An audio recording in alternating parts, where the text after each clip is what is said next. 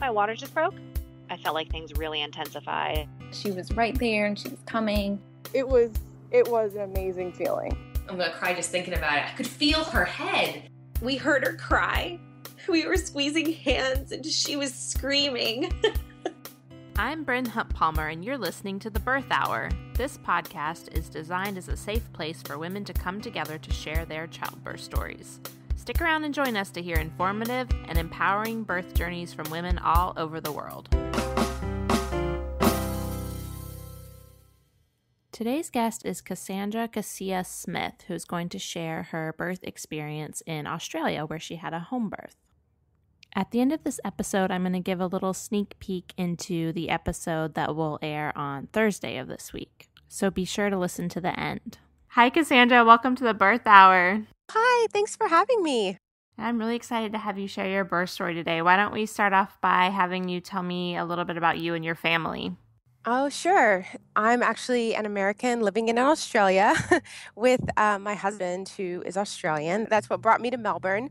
We have a little girl, Ruby Banksia. She is now 6 months old, which is kind of scary, like how fast time is just really going by. And our little pup, Winston.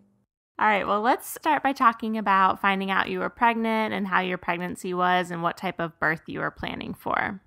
We were really fortunate to get pregnant quite quickly. And before that, I knew absolutely nothing about birth or even pregnancy. I mean, I had never tried to get pregnant before. I didn't have too many friends who had kids. And if they did, they were like much older. So like I was really never around any babies. So when I did get pregnant, I just became like a birth fanatic. I read everything I could get my hands on. I watched documentaries. I read birth stories. And it's just the more I read and watched, it felt like home birth was the right choice for us. You know, I think I've listened to your podcast and so many women mentioned the business of being born, but, you know, that's what did it for me, really, as well as reading, you know, Ina May and Sarah Buckley. Those women just completely changed my life and my views on birth and the rights of women in birth as well. So, like I said, I just became a fanatic. Yeah, it was totally the same way. I feel like the business to being born is like the gateway for a lot of people. It really is. And I remember one specific part. There's this doctor, and she was saying how, I think maybe she worked in like a New York hospital, and she was saying how she had never seen a natural birth. And that just has always stayed with me. I was like, well, what's going on then? Like, why aren't women having natural births? And then, you know, the more I read, and I was like, oh, okay, I get it now. Yeah. But yeah, I think that's just it just seems very over medicalized in so many ways when perhaps sometimes it isn't necessary. A lot of those resources that you found are based on American birth, right? So what's the comparison there with when you were planning a birth in Australia? Oh, it's the same. I mean, there are hospital rates. Like I looked at C-section rates for hospitals, and I mean, they were still about a third, if not higher. And Sarah Buckley that I mentioned, she wrote Gentle Birth, Gentle Mothering, and she's Australian. I mean, it's very similar. There's not a big difference when you like look at hospital statistics and just the overall culture I think about, you know, is pretty much the same. Did you have any issues finding a midwife? I didn't, but what was tricky is that at the time we were living in Perth, and we were planning on moving to Melbourne, and I was 6 months pregnant during that move. So when we found out we were pregnant, it was like, well, but I'm not going to have the baby here. And that's pretty much the equivalent of like moving from California to Florida. So it's a big jump. So while I basically had to find a midwife before I got to Melbourne, or at least I wanted to. And I found a great midwife basically on the internet. I just searched midwives Melbourne. I called her, we started talking over the phone, and just, you know, when something just feels right, that's just how it felt. So we talked on the phone every time I had a scan or any time I, you know, had an issue, or she was just so great. She was like, call me anytime. We'll always talk and always keep in contact. So, I mean, even though we weren't living in Melbourne, you know, I still had regular contact with this lady that I never knew but was going to deliver my baby. So once you moved to Melbourne, you were like 6 months pregnant, you said? Pretty much, yeah. And how were you Yep. feeling at that point in the pregnancy? Fine. Like it was pretty, I mean, I had a very straightforward pregnancy, no real issues. Although I'm a 20-week scan, they did realize that I had a low-lying placenta. But even the tech was like, it's nothing to worry about at this point. You have so much growing to do. Baby has so much growing to do. So I called my midwife. I was kind of nervous. I was like, what does this mean? And she was like, well, what the tech said is, it's correct. There is nothing you can do. So it probably will move up. So, and that's something I had never heard of before. But like I said, I knew nothing about birth. And of course, it did move up because they recommended me having another scan at 32 weeks. And they did find out that, okay, good news is placenta's moved up. Not so great news is baby is breech. But again, they were saying, it's still early. Baby moves around all the time. It's just nothing to worry about. Something to monitor, but, nothing to worry about at this stage. And, my midwife, she's so great. She was like, here's the thing. Even if baby doesn't move, we have lots of things we can do. Ina May has I think it's called the Rebozo technique, if that's even how you pronounce it. She was like, worst case scenario, we have a doctor manually turn the baby at the end. So, my whole thing was if my midwife isn't worried, then I'm not going to be worried. That's awesome that you were able to put yourself in that mindset. Well, I just trusted her completely. Like she just always put me at ease. If I was ever, if you ever had questions or were worried about something, she has this very like calm nature about her. She's like, if I worry, then you can worry. But I'm not worried. So it's like, okay, Martina's not worried. So we're okay. Awesome. Well, how are you feeling in the weeks leading up to birth, or what were the first signs that things were getting started? Well, the first sign was I started having a hindwater leak. My due date was on a Friday, May 1st. And that weekend, it's not incredibly glamorous, but that's pretty much what it was. Like I just started leaking. That's completely why they call it a leak. And I called my midwife and she was like, okay, that's good. But, we just need to determine if it is amniotic fluid, and with some details that I'll just, spare you and the listeners. We did determine it was a hindwater leak. And I was like, is that bad? Is that okay? Because, I got on Google, and if I can recommend anything to pregnant women, and if you're worried about something, do not get on Google. Call your doctor, call your midwife. It always jumps to worst case scenario, right? You have a headache, you get on Google, and then you're like, oh, I might have a brain tumor. Or at least that's how I am. Yeah, I think a lot of people are too. Yeah. So she was just like, it's okay. But to me, that felt like a complication. And I didn't really have any complications. And, I was like, well, what if this means I need to get induced and then I have to go to a hospital, and I don't want to go to a hospital. Like, that's not in the plan. And, I remember we were sitting at my kitchen table and she was like, Cassandra, it's okay. In 24 hours from now, you could be holding your baby. Everything's fine. Again, I'm not worried. And I was just like, okay, okay, Martina. But she was right. It was pretty much at 4:00 on a Tuesday afternoon. We were having that conversation, and Ruby was born at 4:01 on Wednesday, the next day. Oh, wow. So things picked up pretty quickly. They definitely did, because she suggested that she was like, how about you come to my clinic and we'll hook you up to the fetal heart rate monitor, and then, we can know that baby's okay. But she was like, I'm not worried. I texted my husband because he was in class, and I was like, I'm going to pick you up. We're going to go to the clinic and I'm going to get hooked up to the heart rate monitor. And then I was sure to include in the text, everything's okay. There's no need to panic. This is more for my benefit. And so when we were driving to her clinic, I was driving.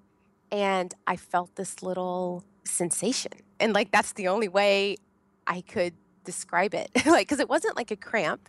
It was just like am I having a contraction? But it was, really faint. And then I just remember looking at the time, and it was 5:33. And I was like, okay, I'm just going to monitor this. And then 10 minutes later, sure enough, I had another little sensation. And then I was like, okay, I think maybe I'm in labor. Maybe this just kickstarted something. And when I got to the clinic, she was like, how are you feeling? And I was like, I think I'm having contractions. I was really excited. She's like, all right, well, let's hook you up to the monitor. And she did. And yeah, I had 2 contractions while I was hooked up. And she was super calm and just like, okay, well, let's keep in touch throughout the night, but you're going to have a baby soon. And I think I was still in disbelief because at that point I was 5 days overdue. And each day I was just kind of losing patience. I was like, okay, come on, baby, we're ready to meet you. And then by the 4th day, I was like, okay, you're just hanging out in there and I'm uncomfortable and we want to meet you. So let's get this show on the road. I think when I realized and my midwife confirmed that, yes, I was in labor, it was, I don't know, it was just kind of hard to believe. Just, something you've been waiting for 9 months. And then oh my God, it's here. It's a wonderful feeling. So we got home and my husband started setting up the birth pool and I just got in bed and I started listening to my hypnobirthing meditations because we had taken a hypnobirthing class, which was just absolutely wonderful. I had made little affirmations and I had placed them all over the house. They were saying each surge brings me closer to my baby and my body was designed to birth my baby. And I think seeing those little daily quotes it just really helped me learn to trust my body, which I just never really did before. It just gave me the confidence to know that yes, I can birth my baby in my home. I can do this. I got in bed and I listened to my hypnobirthing meditations just all night. It was so peaceful and so calm and perfect. I remember just laying in bed and touching my husband's arm every time I had a contraction. And our little dog was curled up next to us. And I just remember thinking wow, this is the last time that it's just going to be us too, Mm-hmm. Yeah, it's this is the last night where it's just going to be us and we're going to meet our baby soon. And it was just such a perfect night.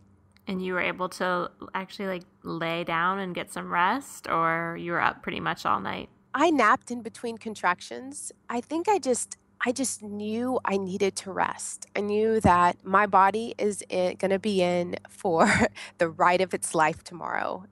I was really calm throughout the whole thing, which kind of even surprised me because I don't consider myself an incredibly just calm and serene person.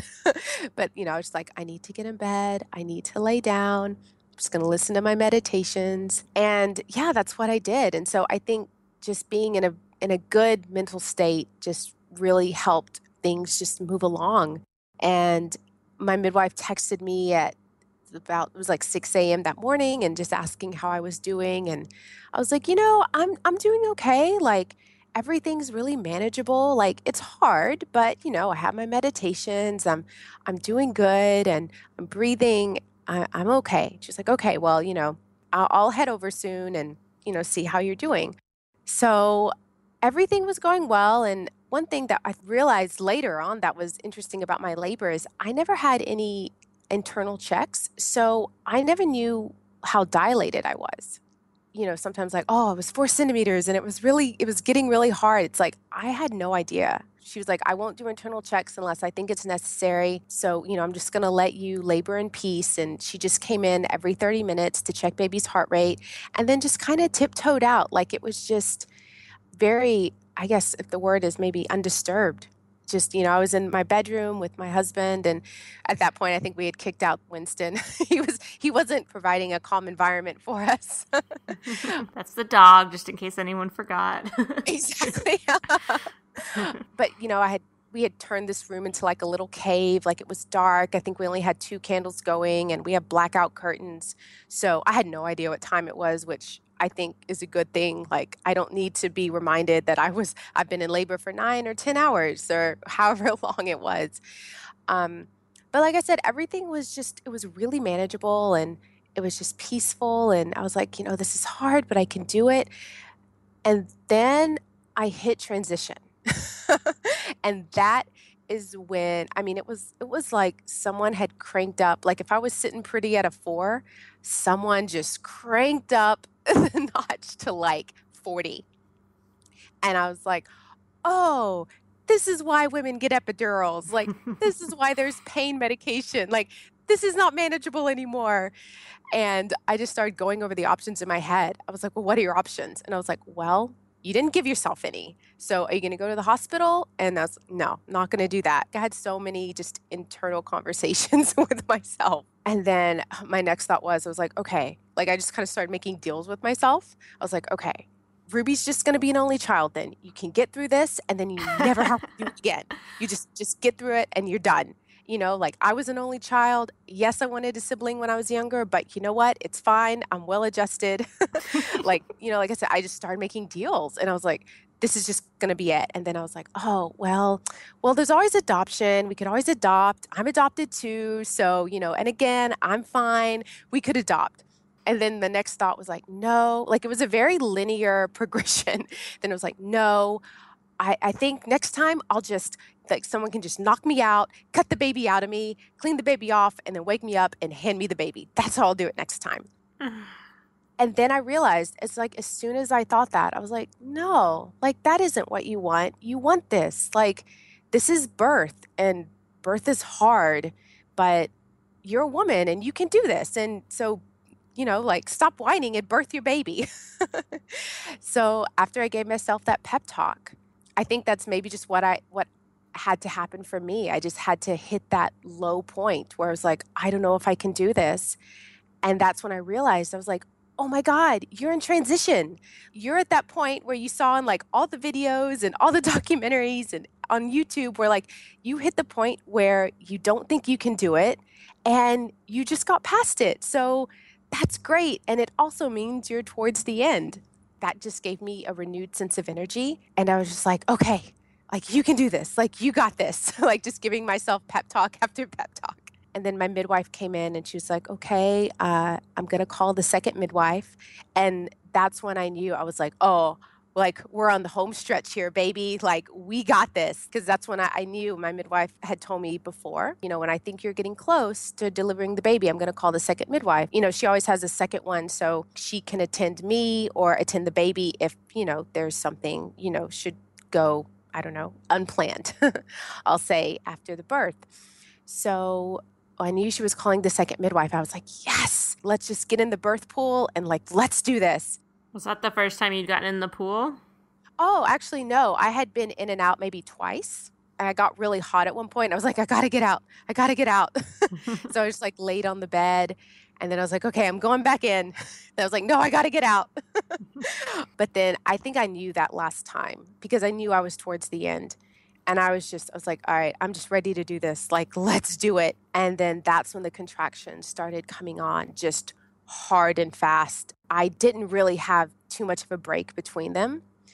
And that's when my quiet, serene, calm environment just went tribal, basically. And I started making the most like primitive sounds that I didn't even know I was capable of. But it just, I don't know, it just felt so natural. And still, even though it was really hard, it was still just wonderful. And I could feel her coming down, her head started to come out and just thinking like, oh my God, this is it. I'm birthing my baby. Like this is happening right now. And I feel everything. And I remember, you know, and just from all the videos that I had watched, the head, you know, goes out and then it comes back in a little and then it goes back out and then it comes back in. And I think by the fourth or fifth time that happened, I was like, no. Like, we're done here. You are absolutely not going back in again. And even though like I knew that was supposed to happen and I was so done and I just screamed. I was just like, get out. And it just reminded me. And then I think I started laughing because it reminded me of the scene in Disney's Beauty and the Beast. Like, I don't know if you remember it, but there's this scene where like Beast finds Belle basically like finding that enchanted rose. Mm-hmm. And he flips out and he's just like, what are you doing here? It's like, get out. And he just like yells and it like reverberates throughout the castle and like Lumiere's candlesticks blow out and like Belle flees in terror. And it's like, that's what that moment was for me. Like birth had brought out the beast. Mm-hmm. And I was like, oh my God, I just turned into Beast. And yeah, and then she and she came out. And it was the most amazing feeling of just relief and ecstasy, and just like I couldn't actually believe that that had just happened. I mean, because it happened so quickly. And then I remember my midwife telling me to put my hands down in the water to pick her up, and I did, and I lifted her out of the water, and I just held her, and I was just like, we did it. We did it, and I love you, and you're here. And I kept on yelling, like, we did it. We did it. I was like, it was a team effort. You're here. And then I just screamed. I was like, what is it? Because I just picked her up. It didn't even occur to me to look. I don't even think at that point I cared. I was just like, thank God it's over. Mm-hmm. And my midwife had told me ages ago that she was like, I'm not going to tell you the sex of your baby. Like, you should be the first one to find out. I love that idea. So when I screamed out, what is it? I was like, oh yeah, I need to look. So I held her out. I looked down, but I was saying the room was very dark. I mean, my midwife had a flashlight. So we were just like, I looked down, and I was like, oh my God, it's a girl. And then I held her to my chest again, and I hugged her. And then I was like, what? Well, I think it's a girl, because I just wasn't sure, because I was like, I need to be 100% sure, because, the umbilical cord was still attached. So I held her out again, and I was like, it is, it's a girl. It's like, get my mom, because my mom had flown over from Texas to be here for the birth and to help out, after.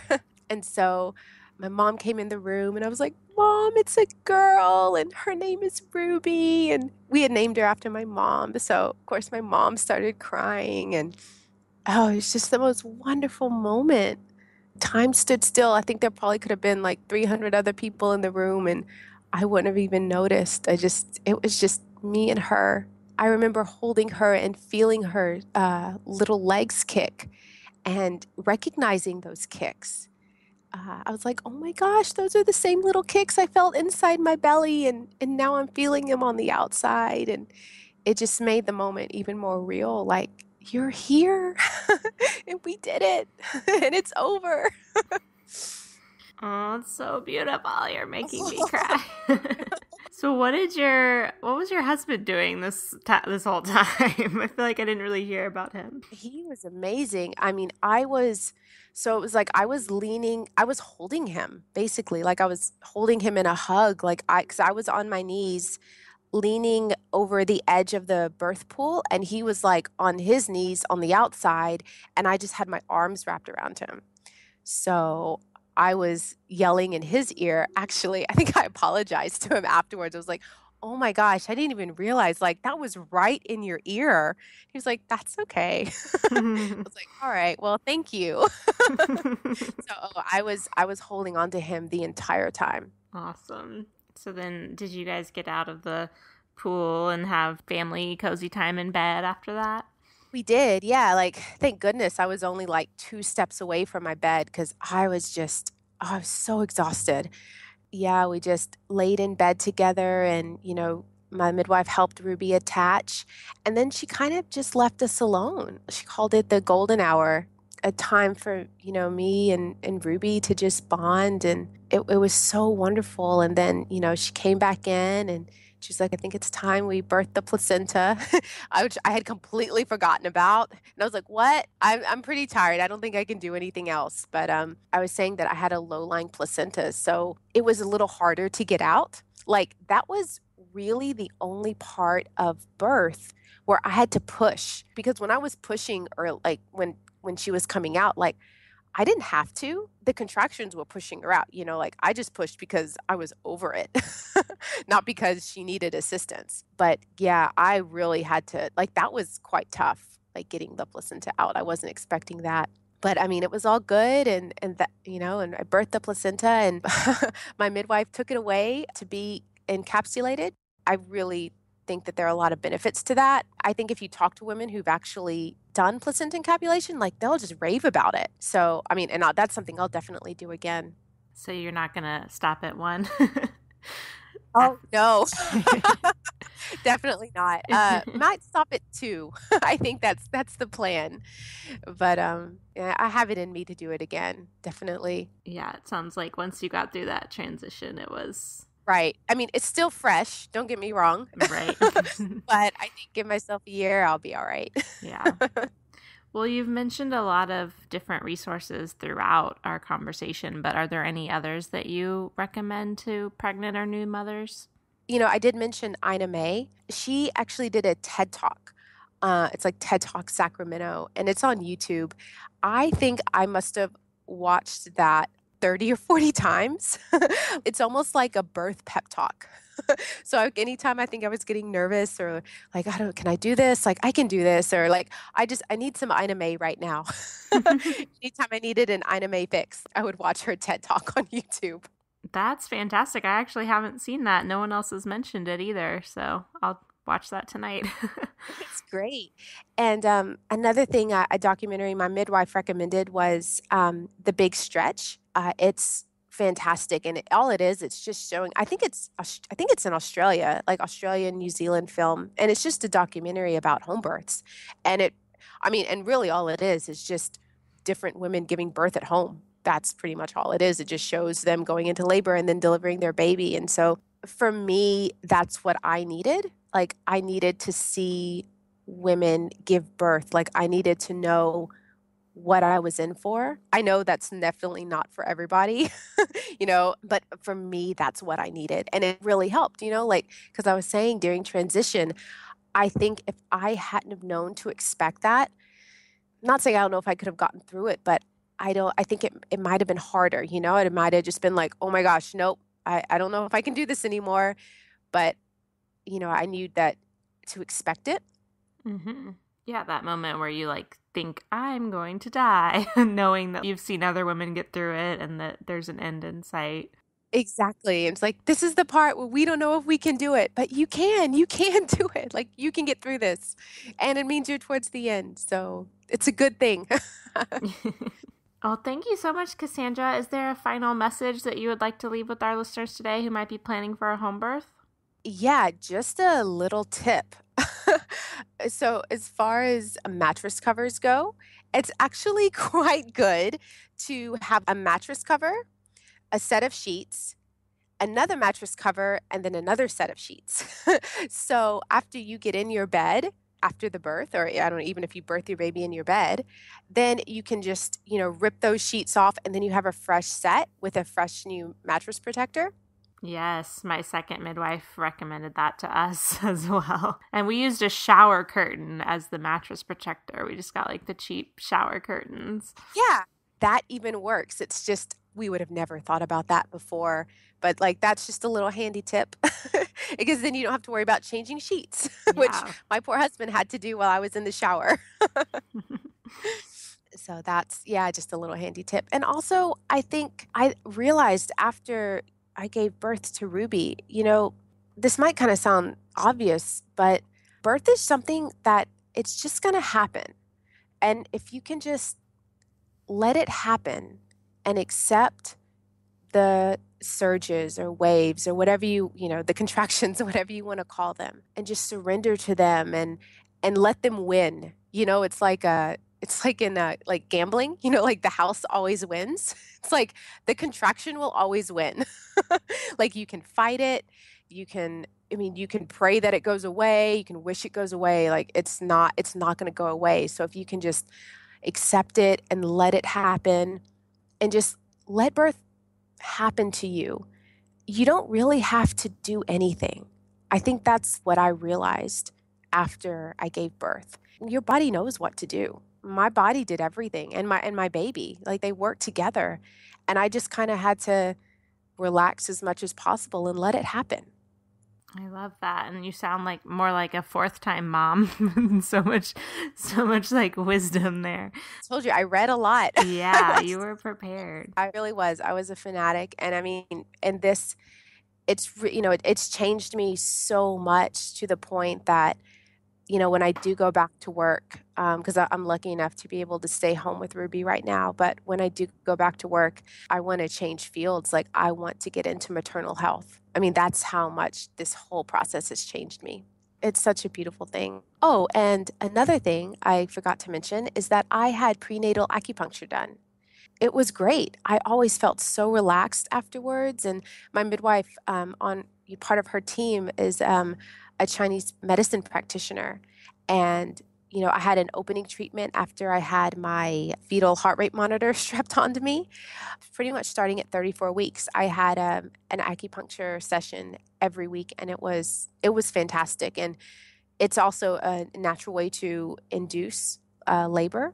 So I would recommend that. Like, definitely go east before you go west with medicine was my midwife's saying as well. I like that.